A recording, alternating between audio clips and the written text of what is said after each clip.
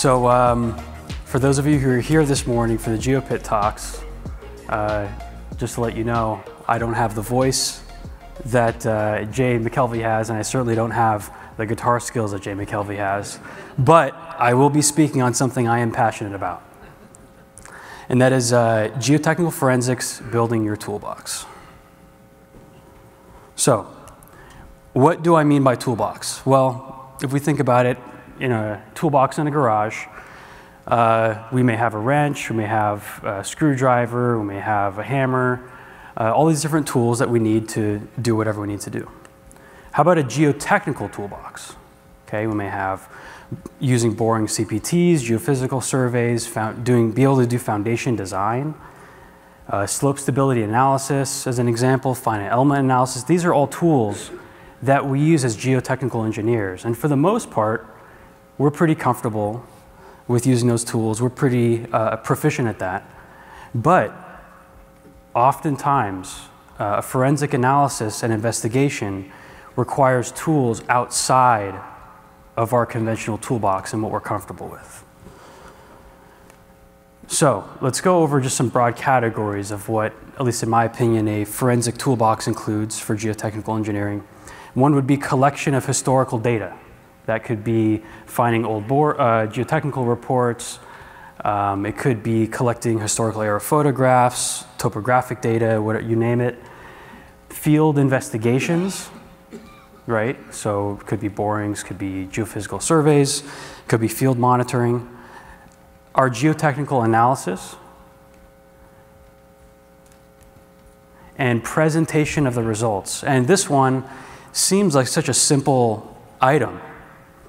But we're doing all this work, all this analysis, and if we're not distilling it in a way where the audience can understand these complex ideas, then we're not doing our job the right way. And the audience could be a jury or a judge, or it could be a city official. Now, if we just say for a moment that we take our forensic tools and we make them into 10, say our toolbox has 10 tools available to us, I'm going to go through a few examples and scenarios that, that we can use as part of a forensic investigation. So let's say an emergency landslide repair. Okay, if we have 10 tools available, we're not going to be using all 10 for this type of investigation. So here, say we use 7 of the 10, and that could include topographic surveying, could include inclinometers for instrumentation and monitoring, could include collecting topographic data from before the landslide, right? Here's another example. Say that there's potential building damage due to a deep excavation adjacent to it. Again, we're not going to be using all 10, but we're going to be using different types of tools than what we'd use for the landslide repair. So that may involve different types of instrumentation and monitoring. So for a deep excavation, the types of ground movements are on the order of inches or millimeters.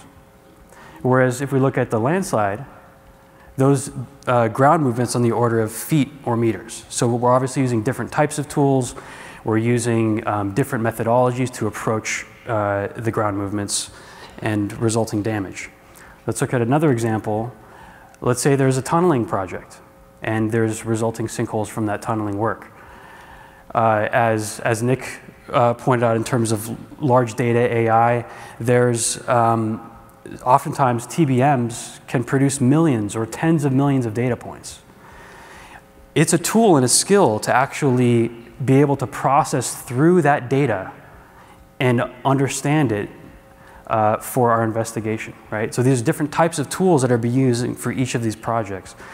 And say that there's a residential tract development and there's expansive soil damage. Okay, there's different types of tools as well. We're dealing with large areas. We're dealing with potentially surveying the floor slabs and seeing the deformation as a result of the expansive soil movement. So each of these, let's look at this. Each of these different scenarios requires a different set of skills, and all of them have skills that are outside of our normal toolbox. So let's look at historical data, because a lot of these things are underutilized, and I want to bring those to the forefront. So for example, aerial photographs. Okay, why am I bringing up aerial photographs? It's such a simple idea, but we see so often that that information is not collected and is being left and underutilized. So there's aerial photographs from all over the country from the early 1900s through here, and we may be looking at those aerial photographs over the course of decades or even over the course of months, and seeing the changes between those photographs and collecting that information and using it as one of the tools as part of our investigation. Okay, topographic geologic maps, past geotechnical reports, public building records, how the infrastructure was constructed. These are all important things. I want to highlight digital elevation data just as an example. I think if we think about that first scenario, which was the landslide, okay, we can collect the topographic data after the landslide occurred. But what about before the landslide occurred? That information is very important for us to perform our slope stability back analysis, et cetera. And USGS has great LiDAR data publicly available that we can use to recreate the topography before the landslide. But if we think about that second scenario, say a deep excavation resulting in building movement, that LiDAR data doesn't have enough precision for us to do our analysis. And we may need to move to something more robust, like say INSAR data and other types of more precise data. So field investigation, okay, field mapping, surveying, remote sensing. I think we're all familiar with drone surveys and all that, but having that in-house as a tool instead of having to subcontract it out. Let me give you an example. In Southern California, I'm dealing with a landslide that crossed 3 properties, and that landslide occurred a year ago. Okay? So we performed a drone survey, we collected our information, we got high quality images that saw the ground cracks and all that. Now, as you may know, Southern California and all of California had an extremely heavy rainy winter. So January of this year, there was another generation of movement both in the previous slide area and additional slide area. We dispatched out right away, performed another survey, and found that snapshot in time. February, there was another generation of movement. So we were able to survey that again. And the value of having that in your own toolbox is that we have control of the data. We have the same staff collecting data every single time. We're not relying on different subcontractors and their availability and all that. We're able to do it in-house and at a moment's notice. Subsurface exploration, we all know about that. So forensic analysis, okay, we have our conventional geotechnical tools that we know and love, our foundation analysis, our settlement calculations, our finite element, we have all that. But there's a couple other things I just want to highlight that are beyond that are oftentimes underutilized. One is utilizing geospatial data. So that's taking historical data and compiling it with data that we collect from the field. So this is an example. It's a warehouse in Southern California. We were called out because there's a lot of distress to the building. There was differential foundation settlement. And as you can see here, the slab was poured to slope, right? But you can see that on the upper part of the image, the contour lines are relatively consistent, right?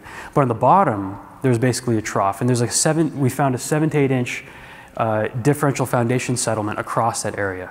And okay, so what we did is we looked at, before we did any subsurface exploration, we looked at historical topographic maps, geologic maps, and they did not indicate any features in that area.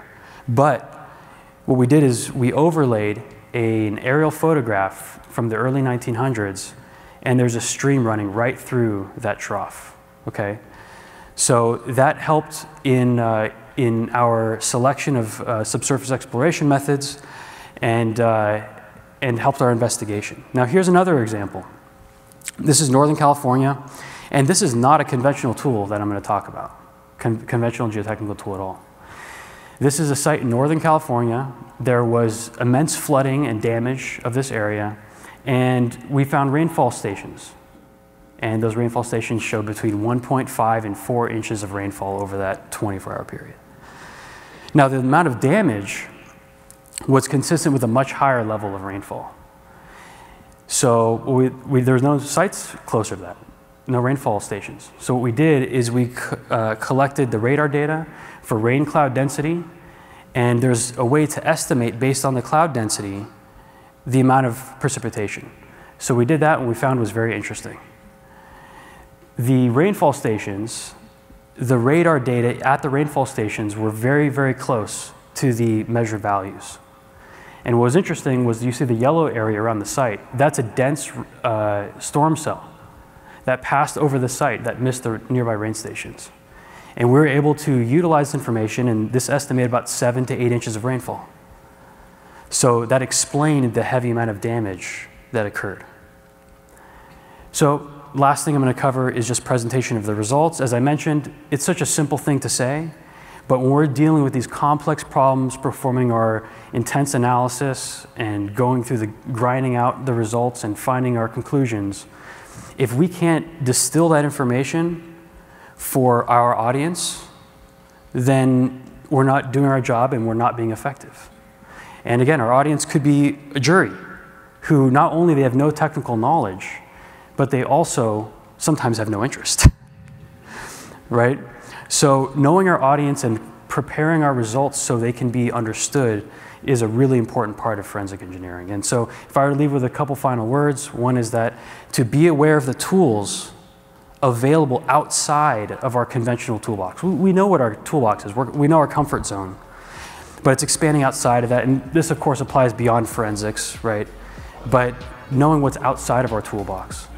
The other thing is taking those things that are outside of our toolbox and doing our best to add those to our toolbox and increase our abilities so we can do the best job that we can. Thank you.